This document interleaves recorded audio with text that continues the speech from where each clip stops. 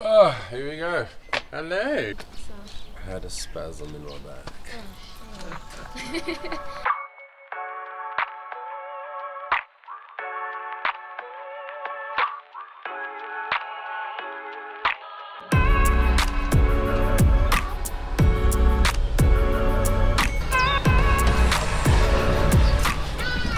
Hi. Hello. Time babe. Good, and you? Good to see you. Yes, you too. Yeah, looking forward to the session. It's going to be awesome. Me too. Yeah. So excited. Yeah, that's awesome. Hey, Mr. Nice Guy. So just to show you inside, there's your mic. Oh. Yes, it's fantastic. Isn't this cool? Yeah, it's literally a little micro studio.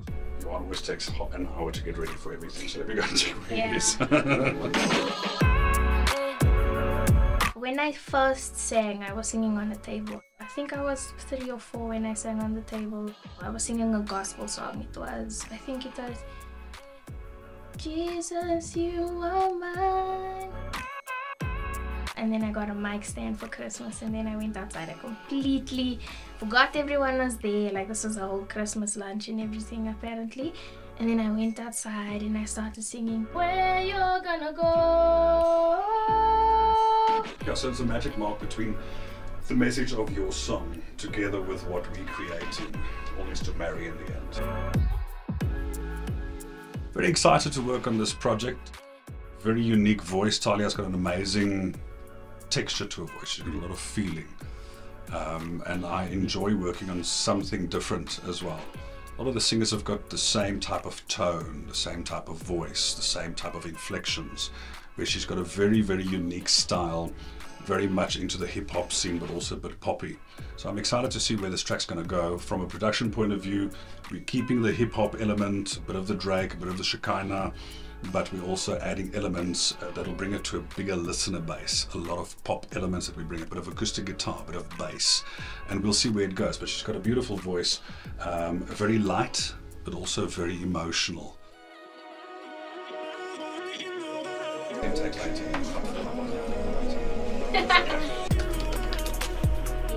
That was like, We just need to drop in.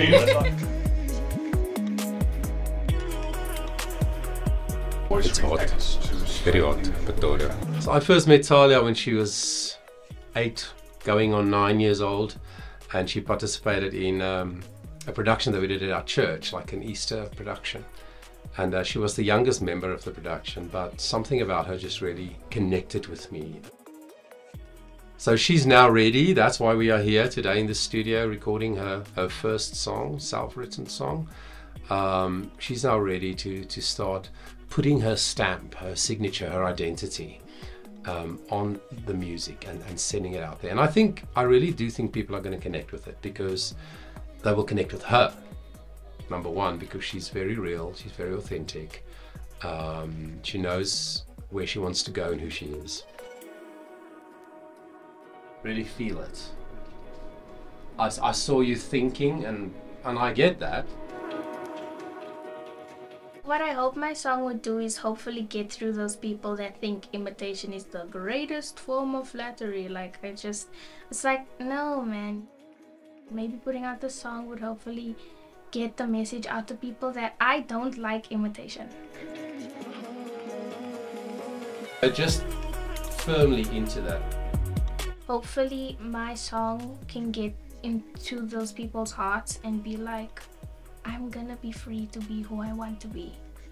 I'm going to be my own person. I'm going to have my own persona, and I'm going to pursue my future. I can delete all the other 2 takes completely. It's like somebody stepped on a Adidas. Get up! This is what I want to do. I want to sing. I want to get a message out to people through a different perspective than talking and sitting down and having a boring conversation. I want you to have the message come through with a little bit of beats and a little bit of oomph. Well done. Thank you. It's simple, the lyrics, straightforward, but it has a very strong and clear message of stop stealing my reflection. Find out who you are, because that's where you're going to find happiness.